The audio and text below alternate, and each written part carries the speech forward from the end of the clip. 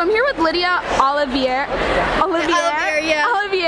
of Padua, which is in Delaware, after she completely blew out the field in her girls varsity mile race, breaking 5 minutes. How are you feeling right now? I feel really good. I wasn't really sure how to approach this coming in, just because we've had a really long cross-country season, and so this was kind of our last indoor meet before we're going to take our break, before we kind of get in gear for the rest of the season. So I just was kind of taking it as a time trial to see what I could do, and I was really happy with it. So you haven't taken a break from cross-country yet? Not yet. I ran nationals, I guess December 2nd, 2-3 weeks ago, I'm not really sure.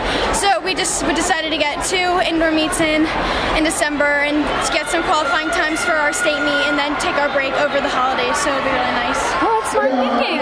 So now coming off of your cross-country season and literally going right into track, how did you feel like cross-country helped set you up? Did you think it was a good thing that you just went right into track?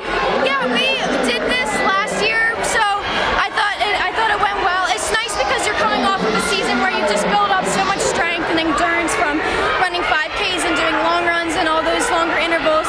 So I kind of was excited just because I knew my speed might not be exactly there like it usually is, but I'll have the strength to carry me over. So we were all really excited to see what we could do.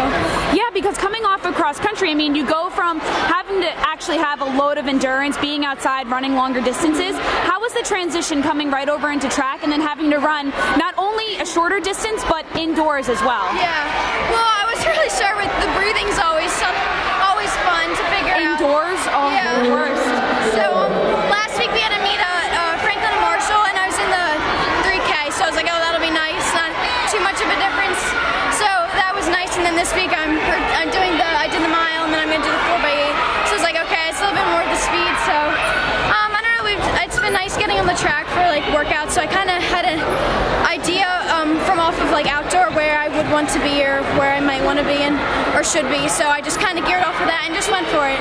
So what was your race plan for today? I just wanted to try to go out I was just kind of gearing for maybe go out in 2:25 for the 8 and just see how I felt. I wasn't sure if the wheels were going to fall off or not, but I was like, at least I just got to try it and see how it goes, and I felt really strong today, so it felt really good.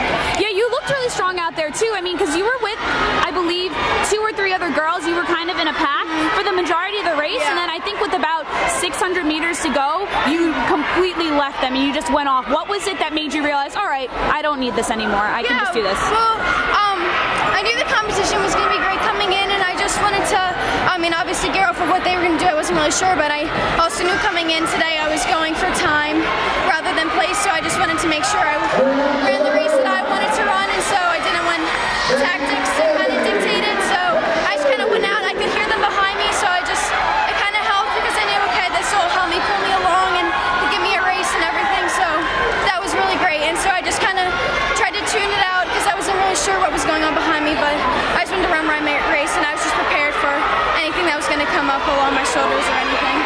So in terms of time, was this one of your better races or your better times, or is this right along where you left track last year?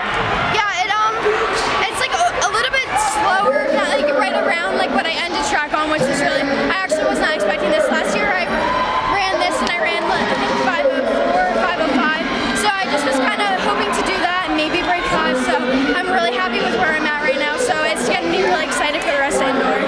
Now going into your break and then proceeding on into the rest of the season from here, how is this time making you feel like what your goals might be, or what are you trying to reach for? I don't know, I guess this is my first time, breaking 5 officially in indoor, so that was really exciting, but I guess, I don't know, I'm trying to probably hope to get this time again, or maybe a little bit faster. I'd love to, get in the lower 450s, maybe dip a little bit under, just to, that's definitely my goal for outdoor, so we'll see. Yeah, I don't know, it's getting me excited because we are, scared me, because we're really looking for some good relays this year and some DMR, so I know that'll be helpful for our team.